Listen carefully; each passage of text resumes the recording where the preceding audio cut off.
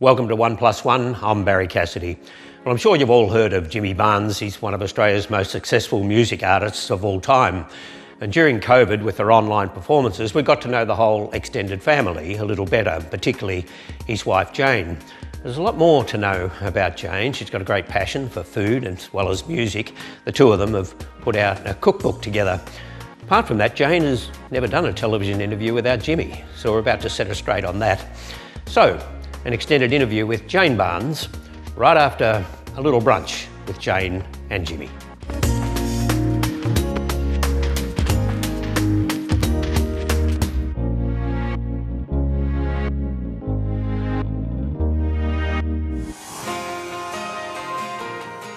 So, brunch with the Barneses. What are we having? Okay, so I thought we would have lobster tail scrambled eggs. I thought you could make it.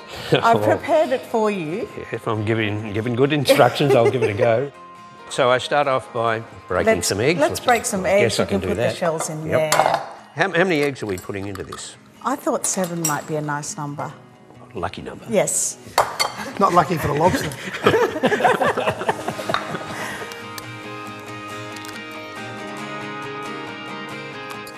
And we'll add a bit of milk.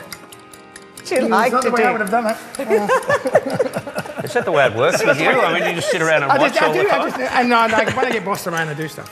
Is it really the case of the chef and the cook? Or the... No, I'm sort of more of the No, food we're not chef. I'm the chefs. cleaner. We are not chefs at all. We're not chefs. We're not. We're just learn home things cooks. and like to cook food that tastes great. So. Luckily, we have lots of chefy friends. Yeah.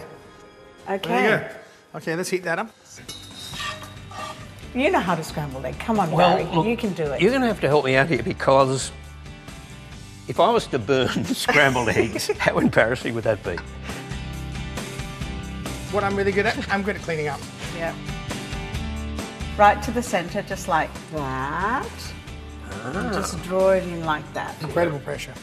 There's always been a bit of competition in your family There with is, there cooking, is, right? there With is. such a large family. I Well, guess when the kids were little, you can tell the story. Yeah, we would team up, for the night, and like Jackie, my son, and I would team up. Jane and Ellie Mae would team up. And EJ and Mahalia would team up, and it would take turns cooking a meal. And you'd have to shop, style the table, Plan the menu. and cook it. Now it's starting to cook, so we're going to add the lobster, and it's already cooked. Already, yep. It's already cooked, so we're just sort of going to warm Feels it so up. decadent having lobster with an omelette. You can pepper, Jimmy. Okay. Can I set Oh, the wow. table now? You're nearly there. Any minute, we're just going to take it off, and then you just let the rest of it cook. That looks pretty good to me. Maybe you should do this bit. I'd hate to ruin it right Well, at I'm the end. doing it. I think that looks pretty good. You've done a good job so far, though. You've done very well. I think you've got the job. You and I are the kitchen hands. I really didn't want to mess up scrambled eggs. Well, you've done a Look at this, perfect perfect. job. And you can make it pretty. So this can be coriander, Some or maybe coriander. parsley. And And- what have we got here? Yeah, how about we just drizzle a little bit of chili oil on there? It's not too hot. That's it. Are you ready to taste? I sure am. I think you should. I'll get a nice big I want to make sure it's good. piece of lobster. Got a bit of the chili there. Oh, Oh, that's great. so you'll be able to make that for next luncheon. I should be able to manage that. But you know what? Everybody who comes to our house, they just love it. It's a real, just a taste flavour is fantastic. Yep. Well, Jimmy, this is 1+1, so... Oh, so I've got to go. Yeah. I know where I'm not wanted. Time to say goodbye. All right, see you guys. Good luck. Enjoy. Thank God they've gone, eh? This is the best part of the show. So, welcome to my cooking show. Barry, you've got it.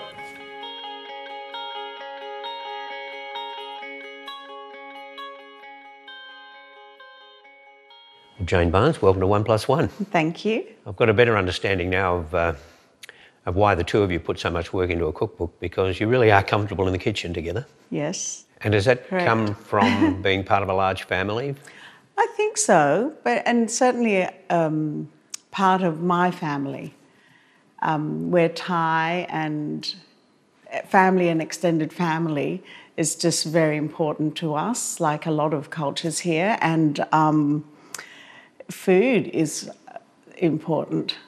So. And in the book, the recipes, are they mainly yours? Well, there's some of Jimmy's. You'll be surprised how much of it is his. He's especially through the last 18 months of lockdown, he's become very, very, very, very good. He does the sourdough baking. He does all the grilling and charcoal dinners. So he's not just the guy who makes the gravy when you have a Sunday roast. Mostly, no. He's like, makes a pavlova now, and we're like stuck home together, so he can't sit still really. So he decided to join me in the kitchen more. We will return to the theme of food a little later on, but I really am keen to hear the whole Jane and Jimmy story from the beginning, and it seems to me that both you and Jimmy are evidence that sometimes, anyway, opposites attract. I think so. It's a long story. Yeah. 40 years. And I think we do. We are total opposites pretty much. But as we're finding out, there's things, that there's music that we have in common, music and food, the languages of the soul, really. So I think if we can connect with that, that's a pretty strong place to come from. Yeah, but in background terms, of course, you couldn't be more different, and we'll go through that. With Jimmy was in Scotland, and as he said himself, he lived in virtual poverty, and it was a family running from debt for a long time, and they went from Scotland to South Australia. Was he a bit of a rough diamond? I think that's a good phrase to describe it, and I sort of used that, in my early days and trying to explain things to my parents. But, I think the Scots and the Thais have quite a lot in common as well. That family is important to both cultures. Whereas he says, well, he didn't have much food. I grew up with the privilege of all the food in the world. Yeah. So. Well, we'll talk about how you grew up. But first of all, I want to go back a bit, even before you, in fact, because I'm fascinated by this. Your mother was one of 26 kids. 26 Seriously? children, 26? yes. My grandfather came from China before the revolution to Thailand, and he had 7 wives. So in those days, it was a symbol of wealth. And I mean, when you think about it, it's not all that long ago, but, in my lifetime. And and he found the golden Buddha. It's the biggest piece of solid gold, and there's a temple there, Wat Trai Mit, in Bangkok, and he's buried there. So that's my legacy. And when you say it's a symbol of wealth, you'd need to be wealthy, wouldn't you? Well, so you see, it was 26 acceptable kids. in that culture as long as everybody was kept in the same manner. So, all the wives had their accommodations, and all the children were brought up. And my mother studied in England, and so they were sent overseas to be educated. So you had a lot of uncles and aunties. Yes. Did you know? I don't think I know all of them, no. Now, your mother divorced when you were 4, and she marries an Australian diplomat. Yes, on his first posting to Thailand. That must have transformed your life. I think, as children you don't really know, as long as you have your, all your needs met, your safety net. I don't know that I was just sort of aware of that.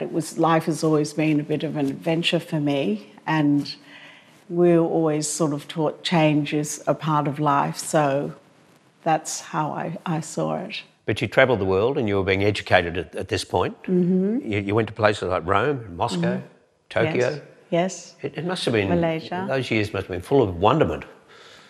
Amazing. It was a very, privileged upbringing, and being able to be educated in different systems. Like, I went to English school in Rome, and when I was in Malaysia, that was the American system, and in between postings, we'd come back, and Canberra was our base. So went to school there as well. That must have been a bit of a shock when the first time that you came to Australia, right? You settled in Canberra. Well, it was completely different. Just school lunches, for instance. And I remember going to Griffith Primary in Canberra and having to put in a lunch order, and I got a peanut butter sandwich, and that was like a bit of a shock to the system, although I love peanut butter and Vegemite. But, you know, and in those days, you know, in the 60s, certainly you couldn't get many ingredients in Canberra. You couldn't really. I mean, all the restaurants here now and the food culture is just exploded compared to when I first arrived in Australia. Canberra was not a large town in the 60s. It would have been quite a shock. No, but it was used to having other cultures there because all the embassies were there. So, you know, in that sense, I think it was different than growing up anywhere else. So you go to university or start university in Canberra. By this stage, you'd learned quite a few languages with your travels? I've learned 5 languages because going to an English school in Rome, English system, you have to learn Latin, not counting Latin, but French. And being in Italy, had to learn Italian. So I learned English, French and Italian. I had Thai already. And then before you go to a posting, the family usually gets, you know, language lessons depending where you're going. So we started learning Russian before Dad was posted to Moscow. And so when I came back and started university, that was one of my subjects, continued learning. What else did you choose to study at the time? Well, growing up in all the different systems of education, what I found, the common language was maths to me. So I studied pure mathematics and I decided to go on that stream for a while, but then being really indecisive and not knowing what I really wanted to do, I changed back to languages. Now that's just pre-Jimmy days, only just. Yes. What did you do for fun before Jimmy came along? Oh, I just had to study. I studied, so had a group of friends at uni who, like, you know, were surfies, but, you know, I'd go and sit at the beach while they surfed, but I'd be always like trying to get my assignments done and learn 1 + 1 using the square root of -1, which is the letter I, things like that. Right, we try to keep it... So I was a bit of a nerd, I suppose. Simpler than that. So finally we get to the yin and yang period, that Jane meets the quintessential working class man. How did you meet? What happened? Well, there was a show at the ANU and I was there backstage with some other friends and he, you know, was there and just asked me what we're doing after the show. And I said, well, you know, we're actually having a party. It was at my girlfriend's parents' place. And, yes, that's where we met. So did you hit it off right away? Did you think that he's an interesting guy? What's your first impression? He made me laugh a lot and I was very comfortable with him. And but I do remember calling them a taxi because, you know, I just wasn't used to people sort of staying on. And it wasn't my own place or anything like that. So I did surprise him with a taxi.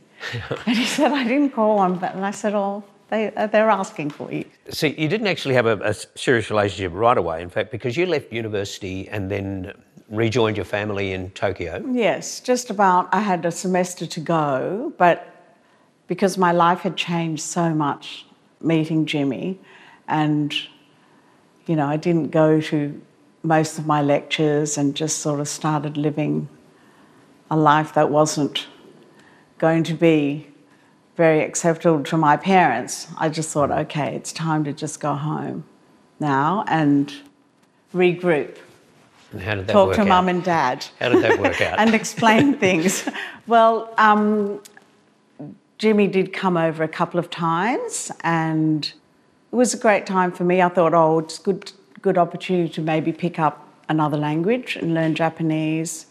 And, you know, I got a job at the embassy and sort of there's making peace with my family. And then he came over and then we sort of talked each other into me going back to Sydney, so.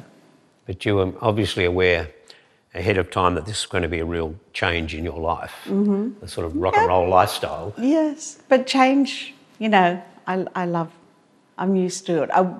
Travelling around on postings with my family and with following my father, I was very used to that. So how did you find the lifestyle initially? Did you go on the road and stand in the mosh pit and do all of that? No, I never did that, but I did go on the road a little bit, on and off. And you started having a family fairly soon in the marriage? Well, yes. Yeah, we got married when I was 23 and children, 25. Like these days you realise, oh gosh, you meet a 25-year-old and think, oh, you're just a baby. Yeah.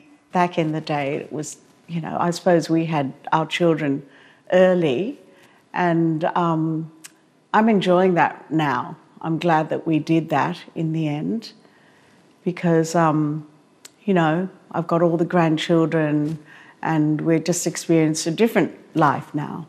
Yeah, and you're young enough to enjoy all of that as a result. That's right. You can still lift them up and give them piggybacks. Yep. So did you kind of accept, I suppose, for a time there that you had the 4 children and that was your role while Jimmy continued to tour? Absolutely. I think more than anything, my essence is I think motherhood, it was something that suited me down to the ground, and I was happy to do that. That was my priority. When the children came, they were my priority. And, our family, within that family, and it wasn't hard for me to make that choice. Yeah, right. Now, as they got older, then the period in your life where booze and drugs started to play a role, to what extent, how bad did it get? We got so bad that the kids actually did an intervention on us. And that's how amazing this family is, that, when they were growing up, we always had all their friends come over and be around us so that we could keep an eye on them. And it sort of I suppose, got worse with us because when they sort of didn't need us there anymore. They were grown up and everything. And we had them and all their friends around us. We'd feed them. We'd go and pick them up, if they had snuck out to a club somewhere and one of them was in the footpath, and we'd do all of that. We did all of that and then sort of had our, club days probably after they grew up, and then that way we were able to have communication and conversations with them about drugs and alcohol and, being, careful about all of that. And so when we were going through our period, they were able to communicate with us and do an actual intervention and say, guys, it's not about you, it's actually about us now, and we need you to. So it wasn't just the sort of behaviour that you might expect, with a rock and roll band on the road. It was, Jimmy's spoken about drinking in the mornings, there's cocaine, and in fact, I think he said at one stage that at this point in his life, I think he only did about 3 concerts sober.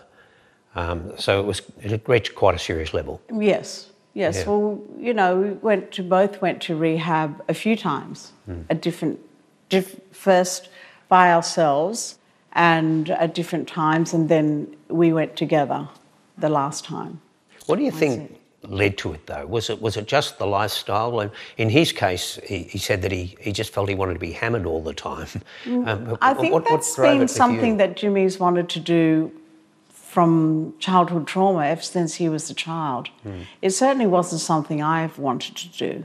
And my addiction was not nearly as bad as his condition. I think his had been happening for a long time. And I think, it's okay. You sort of, you're sharing a life together, but you're not always in sync. You're not going through problems at the same time. As long as one is sort of holding the fort, I think, and there's a lot of love and all this intention, and we communicate, we just manage to luck out and get through it. And you know. Did you have the view during this period that, look, it's a stage, this is just a stage in our lives and it will end and then everything will turn to normal? You know, for me, that's exactly, you're absolutely right. You know, I'm like this at the moment, but I'm not going to be like this all the time, you know, forever. So that certainly was something very, very, very true.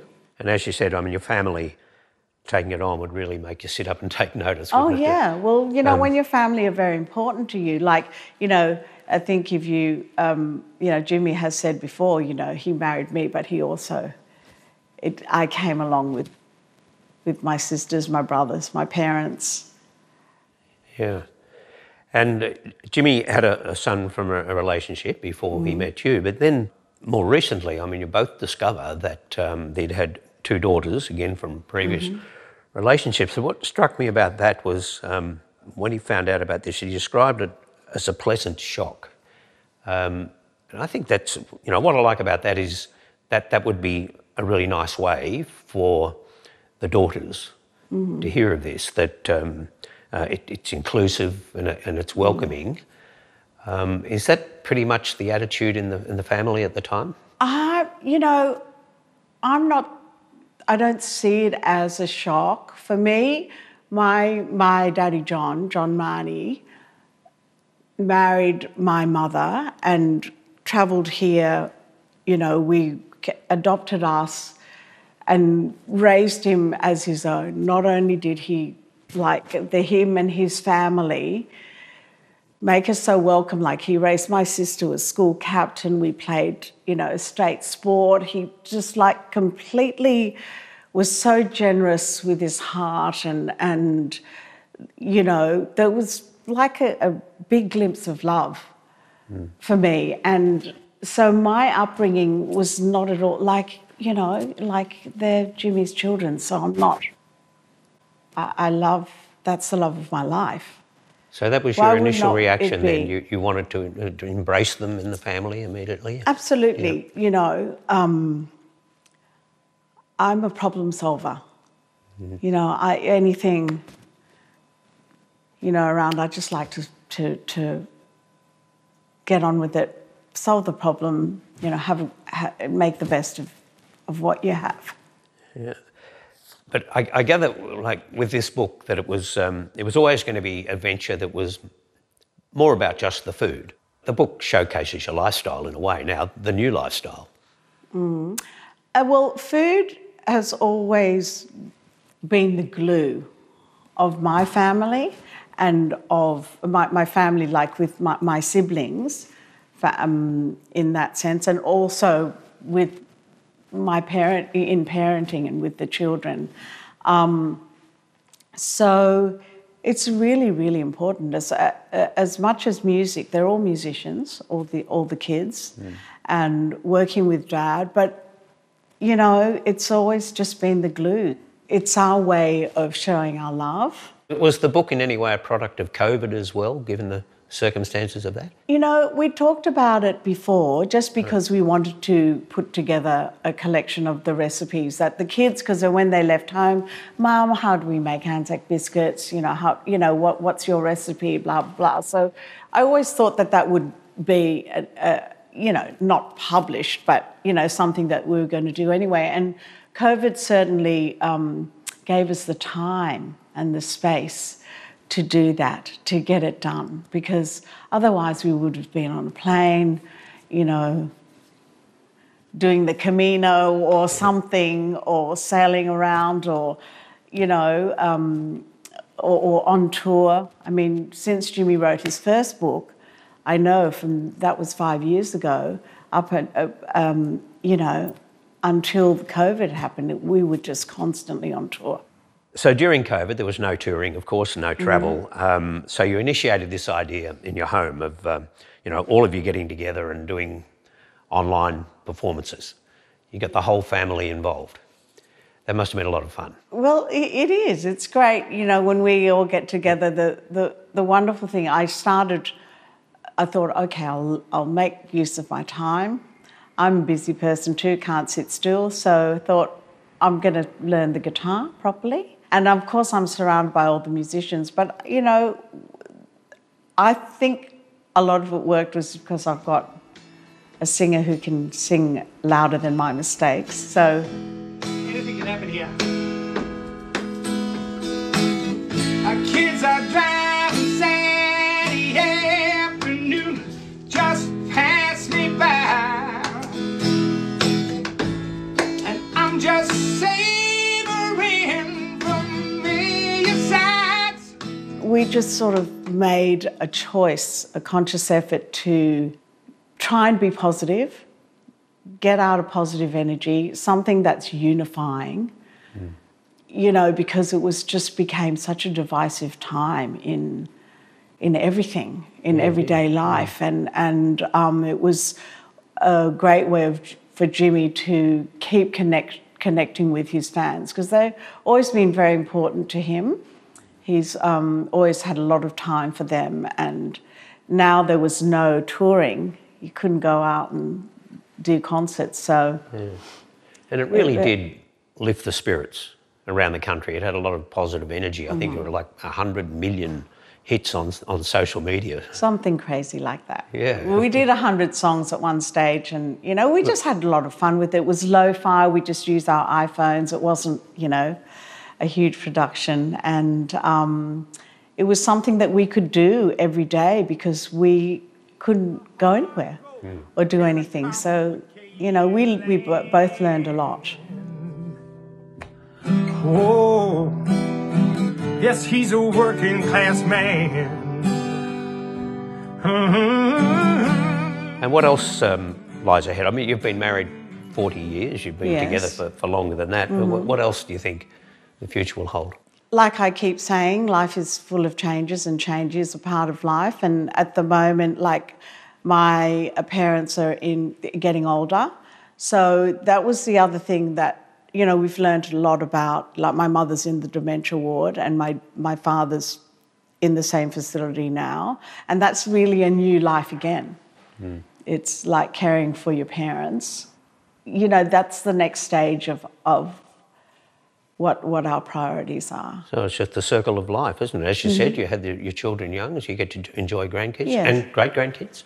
Great grandkids. There's a couple of great grandkids too, and you know, and we're going to do a lot more travelling that's not work related. Yeah.